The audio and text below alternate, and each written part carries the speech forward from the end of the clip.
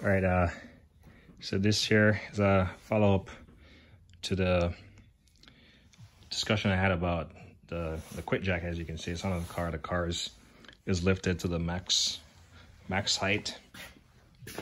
Effectively the second stop. It's like fully engaged. The lock is free. It's pretty much those little pinch wells. These little pinch wells right here are what are the locking mechanism. I'll try to put my hands in between any part of this, but it's just effectively it's locked on one of those that's back here. You can see it down there. So this is not held up by hydraulic pressure right now. But what I wanted to show you really was, so this is the actual main frame that goes the full length back there. You can see it. And then this right here is the extension bar, or the extension piece that you need in order to reach the pinch well of your car. If your car is a bit longer, not necessarily longer, but it should be a standard length. So you can see the block is sitting on the pinch well. It's sitting slightly off, but not by much. That's fine. But as you can see, if I did not have that, I would have to put the block back here, and that's how I end up with the blocks being like halfway gouged up and like, you know, started getting chewed up on stuff because it wasn't fully on the pinch well of the car. And that's the pinch well. Sure enough, my car has, I'm not gonna put my hands on the frame, but it has this underskirt in here.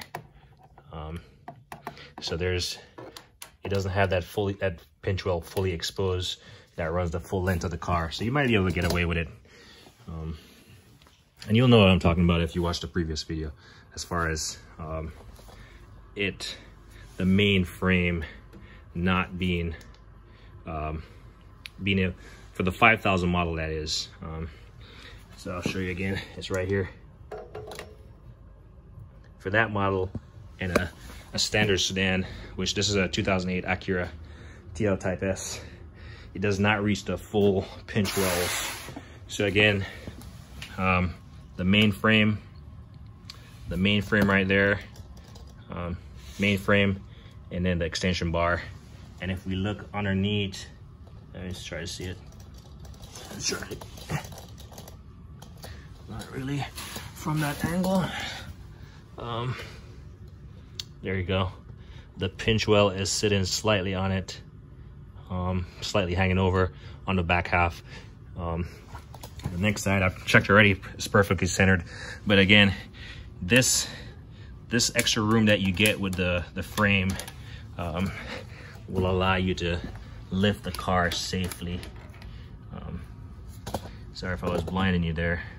Yeah, this little extra room that you get with this extension bar, so it's totally worth it. It's kind of crappy to me that you have to buy it, but who knows? The 7000 version might be longer, or they might have an XL version, I'm not sure. But this is what I'm stuck with, so I bought it. It works. It's just an extra piece. I guess you could like weld it on here just to make it permanent, but I don't know. I don't have a welder. I guess you could like drill a screw through there, drill a bolt or something just to attach it, but I don't know if that would like weaken it or, you know, void any type of warranty or anything. Yeah, but it's not really necessary. It just sits in there. And in fact, it would make the unit so much more heavier if you had that permanently attached. So yeah, just want to show you what I was talking about using the extension. Like I said, it would be nice if I could use those. I would get so much more lift and height out of this car. But I would use those if I was, like I said, if I was gonna be under the car long term, because once you're laying down on your back under the car and you gotta like prop your head up, it kind of hurts your neck after a while. But yeah, this works. So yeah, I like it. But anyway, I just that more I show you. So boom, until next time.